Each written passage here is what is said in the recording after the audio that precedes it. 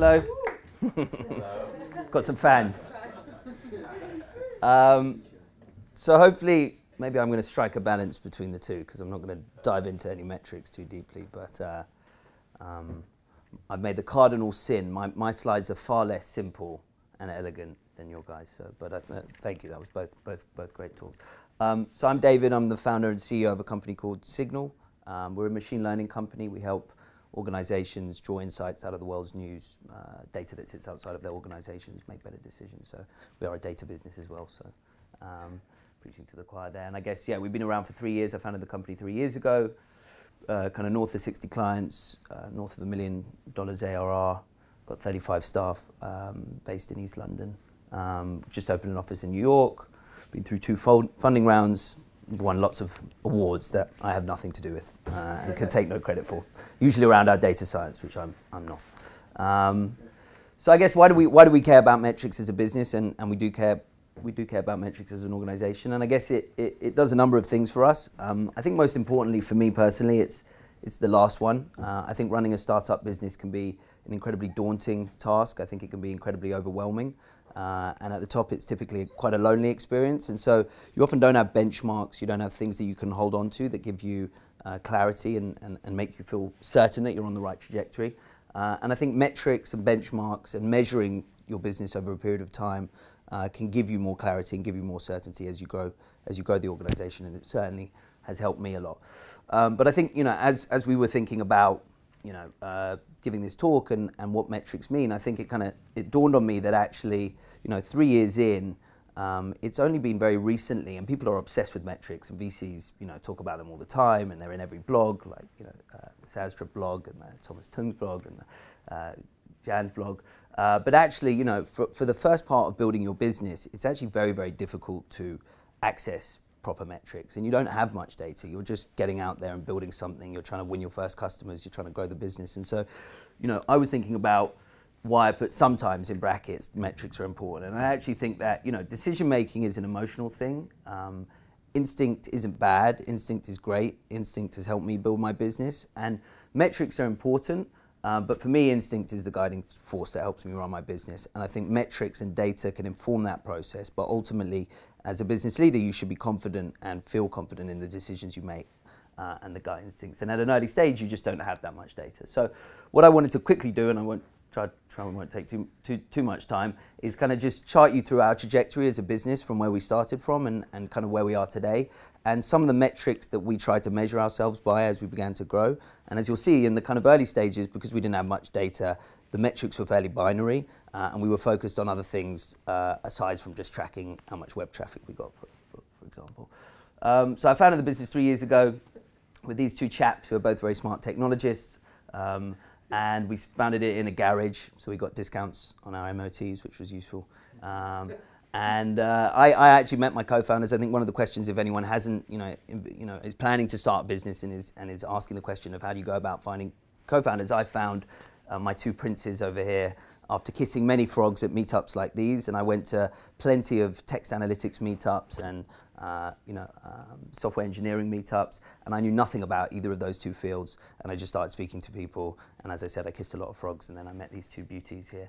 And Wes had previously run engineering teams at eBay and Gumtree and Fab.com, and Miguel is a very prominent academic in the field of AI. So if anyone tells you that you can't meet quality people at meetups, they're wrong. Look around you.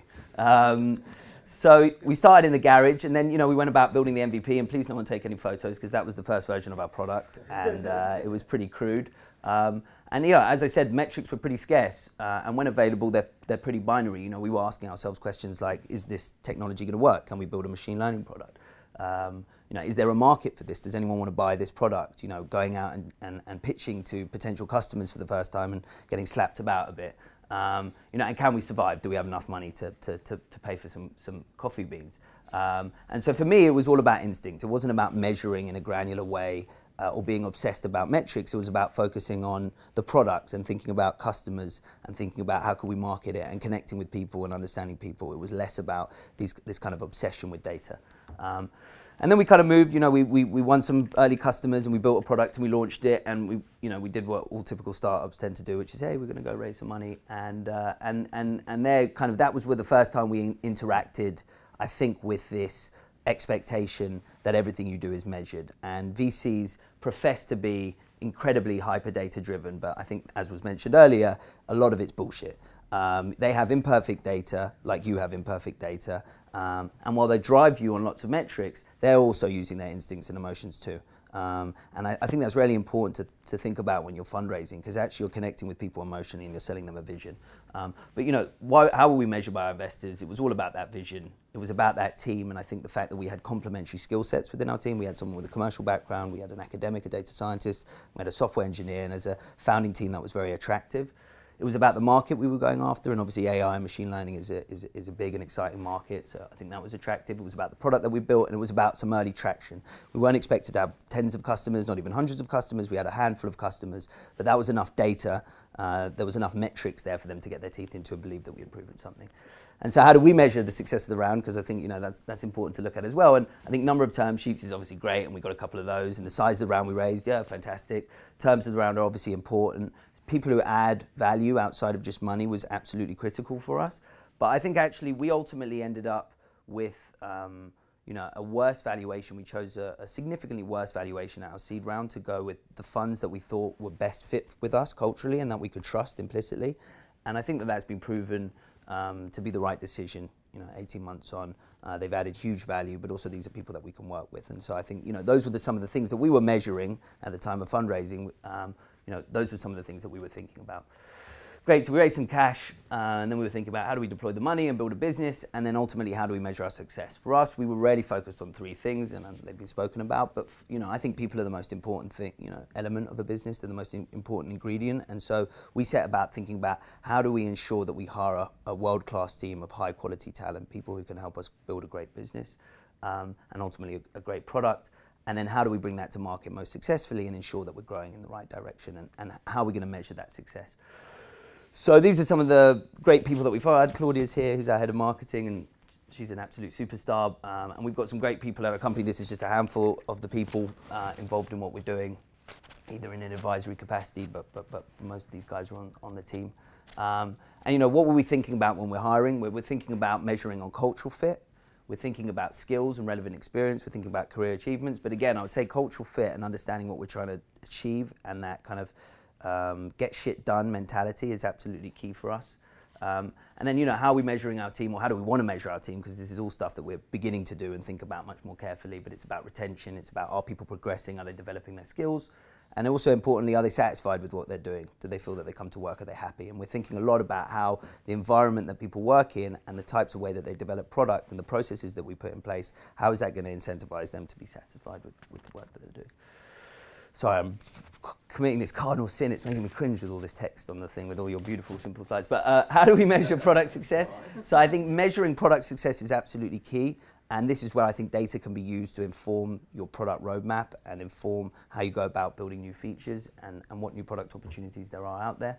So we track a whole bunch of stuff on our customers. In fact, we track everything, but we do more than that. I think, again, it comes back to, it's not just about quantitative data, it's also about qualitative data. I think for an early stage company, we probably very early in investing in user research. So we have a dedicated user research team who are going out and interviewing and trying to speak to our customers on a regular basis and deeply understand their needs. And I think that that is as important as any of the quant data that you can gather on your customers when they use your products. But we track everything from, you know, user engagement, feedback from user research. We track things like how many times customers are referring us to colleagues. Commercial growth is important, and we have a model where we try and land an enterprise customer and then we expand with the number of seats within an organization. And so that expansion is absolutely key, and that's a key kind of validation for us as we grow our product. And then social proof as well, public feedback and people giving us nice quotes and telling us nice things about our product. And I think a lot of these have been touched upon, but I think the key thing for us when we think about what metrics we track and why we track them is actually, you know, what are the questions we're trying to answer? I think, you know, James made the point that there are so many things you can track. There's so many data points that you can gather in the organization. And for us, it's about trying to answer real business questions. It's about trying to move from, you know, figuring out where we take our product to using the data that we have, that our customers are giving us to inform that process.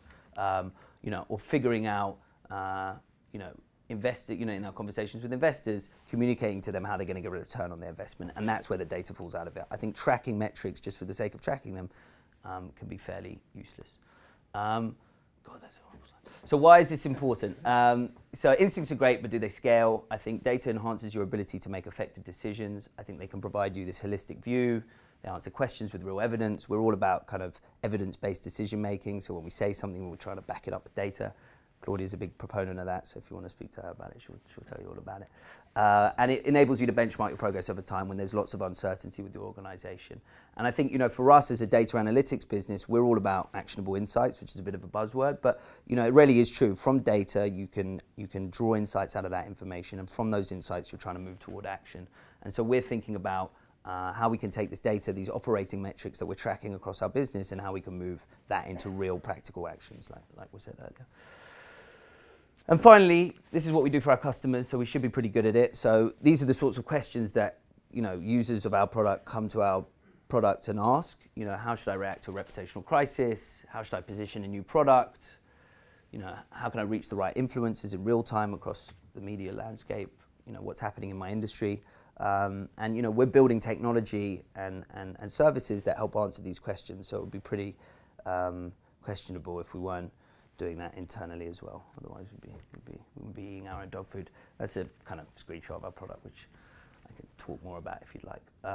And then, yeah, this is the final thing, which is very text heavy, but Tom Tungs, who's the most data-driven VC in the world, and I guess this is my overarching point, he tells this great story, which is about this German guy who got struck by lightning, and it frazzled a bit of his brain, and so he could no longer experience emotion. And, you know, psychologists were fascinated with this guy, and they really wanted to study him because they were certain that without emotion, this individual would be able to make perfect decisions. But in actual fact, he was unable to make any decisions, and that was because he didn't have all the data available to him. And you're never, as a startup, going to have all the information and data available to you. You can track every metric under the sun, but it's an imperfect science. There's just too many unknowns, and VCs are in the same position. And so I just think, you know, the final point is having done this for 3 years and had some relative success, I think, you know, my main message is trust your gut, use data to inform that, but, you know, trust your instincts and follow that a little bit as well. So there you go. That was mine. Thank you. Oh, and we're hiring, if anyone fits that description. Cool. Thank you. Oh, questions, sorry, if anyone has any. No. Yes. What's a data storyteller? Oh, a data storyteller. That is someone who works in marketing, but who has a data science or data kind of visualization background, who can help us essentially use all of this amazing data that we have. You know, as I said, we aggregate all of the world's news media, blog content, to try and help us tell interesting stories or kind of surface insights from that data that we can use for marketing purposes. How do you guys use machine learning and AI to gather all the data from all these silos around the web? Yeah, so I mean, the machine learning isn't necessarily used to aggregate the information. It's more used to turn that unstructured data into something structured. So we aggregate millions and millions of documents every day. And what we take from that unstructured data, we mine it for things like topics and entities and sentiment, anomalies. And we built this text analytics engine that can essentially mine it for that information. And then that's how we power the products that enable people to track things that they care about or draw insights out of the information. We're interested to hear about how yourself and the two other founders sort of come together. You said you met startups and stuff like that. And then was it the AI guy that had the original idea? You were the business savvy one that, you know, was looking for a partner. How did that chemistry sort of come about? And a lot of it comes down to trust as well. Everyone's got their baby, and people often don't want to share their baby. And, yeah. You know, Yeah. So it was the original idea was mine, and it was a idea that I'd had, and you know. You think about some of these things and you work with various people, but I had a kind of clarity of vision, but I knew that I didn't have anywhere near close to the skills to be able to realize that. So it was truly as I described it. I literally started going to meetups, and often, you know, it was kind of like reversal of school. I was being all the techies were kind of the cool kids, and I was ignored in the corner, and no one wanted to talk to me, because I had nothing to say. And then I guess after a while you begin to build a network, and you kind of start building relationships. And I met an academic in the field who knew Miguel, who's one of our co-founders, and he actually said, I can help you with this project. Why don't we do why don't we collaborate? And he introduced me to Miguel, and that's how I met him. And then Wes, who's our CTO, as well, I met him at a meetup. And then I spammed him for a while, and he refused to answer my spams. But after about 3 attempts, he still got the spams. And I was talking all sorts of crap. I was like, we're well funded, and I've got this beautiful office. It was a garage. And I said, we're a very well funded startup. Just come down and meet with me. And I think he was working for a big corporation at the time. And you know, for a lot of people who are passionate about what they do, you know, they want to do something impactful. They want to make a difference. And so, you know, often they're looking for an opportunity like this. So it was very fortunate, because I think often without resources, it's about timing, it's about meeting the right people. So I feel very lucky that I was able to meet them. How did you get your first few customers? Just going out and hustling, really. I mean, they built this initial MVP that you saw up there. And I kind of just by hook or by crook, family, friends, asked for introductions, took it out to people. And initially we didn't really have a proper product end to end, but there was enough there that we could go and, you know, pitch it to people and convince them that maybe there was, you know, there was an opportunity. And then, yeah, the first customer was a big day. We've got that check framed in our office. And then we kind of building it from there. Yeah. Cool. Thank you. Cheers.